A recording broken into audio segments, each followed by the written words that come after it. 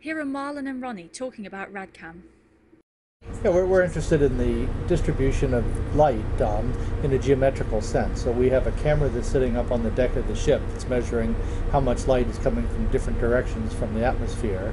Then we have another set of cameras that are in the water that are measuring how that geometrical distribution is altered by the sea surface, initially by the waves and the differences in the refractive index between air and the sea. And then as the package descends into depth, that measures how that radiance distribution is altered by the optical properties of the ocean, which can then use how that changes as a diagnostic of the constituents of the upper ocean. Our main RADCAM, our main instrument, is a profiling instrument, and it has two high dynamic range cameras, one that points up to measure the downwelling radiance and one that points down to measure the upwelling radiance. Other sensors include a CTD, an irradiance and radiance sensor, and a transmissometer. The sun is so much brighter than the other things in the field of view that you want to measure. Until recently, cameras have been unable to do that. CCD cameras are linear, and so the dynamic range of them is quite limited. The array that we use is a CMOS array, and it's specifically designed to be a high dynamic range camera. Basically, we want to stare at the sun, measure the amount of radiance that's coming directly from the sun, but in the same scene be able to determine accurately the radiance that's coming from the sky, which is several orders of magnitude less intense than what's coming from the sun. So this camera that RaDyO found was originally designed as an automotive camera so that one could look at oncoming vehicles with bright headlights and be able to see the deer that's standing on the side of the road there just about ready to jump in front of you. And we've taken that technology and applied it to this problem in the ocean. Darius is using Porcupine to look at intensity of light in the ocean. Our primary objective within the RaDyO program is to measure rapid fluctuations in underwater light caused by surface waves. And we are particularly interested in very strong fluctuations produced by wave focusing of sunlight under sunny conditions. This is a spectacular optical phenomenon. It can be observed, for example, on a shallow bottom of the ocean on sunny days, when a mosaic of bright bands of focused sunlight sweeps across the bottom. We can also easily observe these wave focusing effects in a swimming pool. In collaboration with researchers from the Polish Academy of Sciences, we developed a special instrument, a porcupine radiometer, which allows us to measure focusing of sunlight by surface waves. The porcupine instrument consists of over 20 optical sensors looking upwards in different directions. This instrument has a unique capability to sample underwater light fluctuations with a very high frequency. Each optical sensor of the porcupine makes 1,000 measurements per second. We use this data to calculate the statistical characteristics of light fluctuations, and we relate these characteristics to environmental conditions, including the properties of surface waves. Our measurements at shallow, near surface depth in the ocean, require deployment of the porcupine from a stable platform, which is provided by FLIP.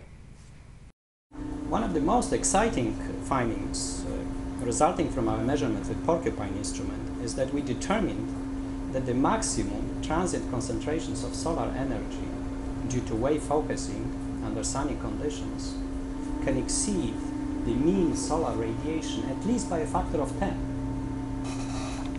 We think that these very intense pulses in the amount of solar energy can have considerable implications for important photoreactions in the upper ocean, such as photosynthesis in marine phytoplankton or photodegradation of dissolved organic substances. Our measurements of wave focusing effects are also crucial for the RaDyO program, especially in relation to linking optics and waves, looking at how waves modulate light propagating across the sea surface, and also for developing and validating models that couple surface wave dynamics and optical radiative transfer.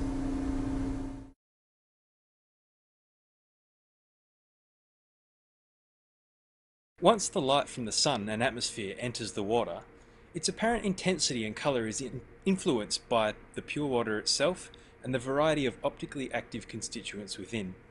Constituents include photosynthetic phytoplankton, detritus, non-algal particulates, bubbles, and coloured dissolved organic matter.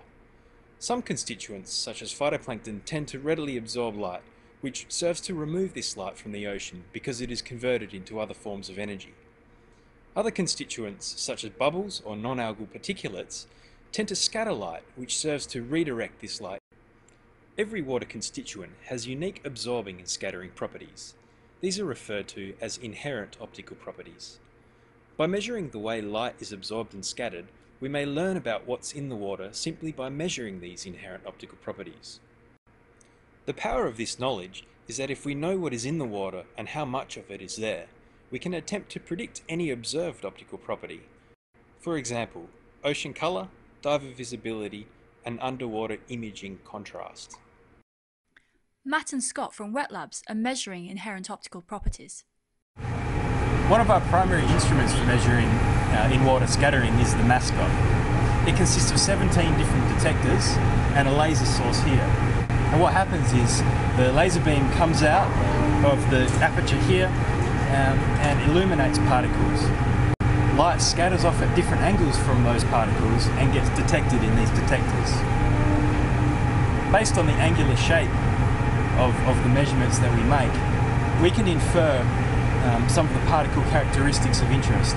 So how big the particle is, or perhaps what its index of refraction is relative to the ocean.